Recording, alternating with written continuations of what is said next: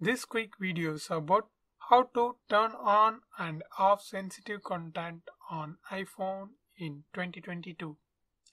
Okay, let's see that. And make sure you updated your Twitter app. Okay, first open Twitter. Then click your profile icon. And then click on Settings and Privacy. Now touch Privacy and Safety.